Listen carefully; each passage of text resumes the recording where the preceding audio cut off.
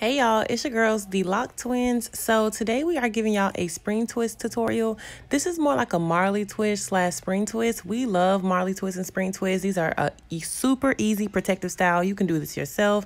You can do this with a friend. They don't have to be this small. We just love doing them very small because they last way longer.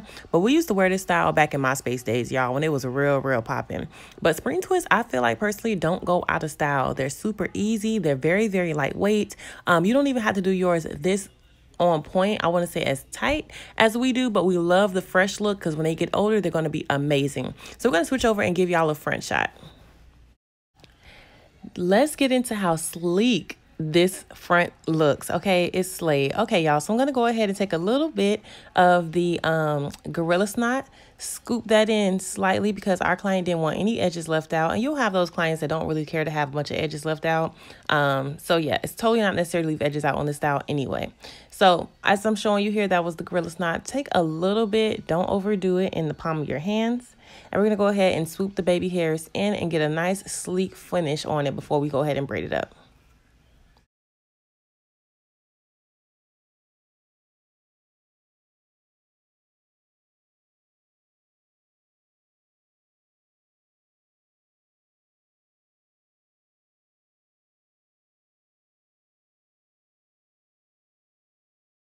Now we're taking that spring twist hair and we're going to go ahead and just do a regular braid. We didn't split up the client's hair. We just literally braided that right into it. 1, 2,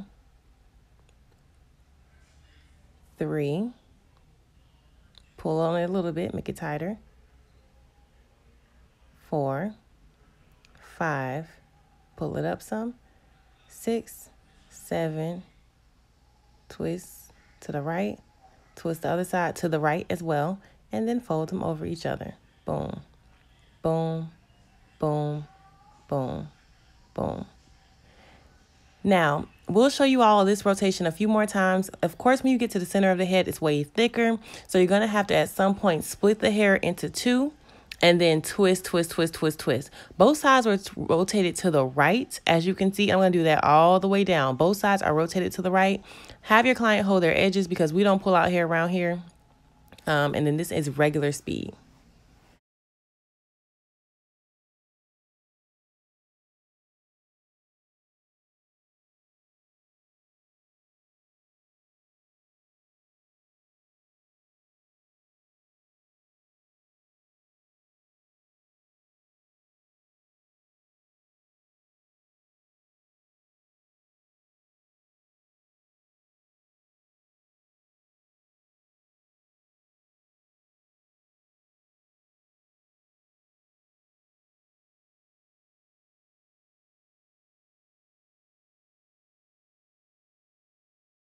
All right, so here we go with a fuller piece in the back. As you can see, of course, I braided in the top, split the hair into 2, and then twist to the right.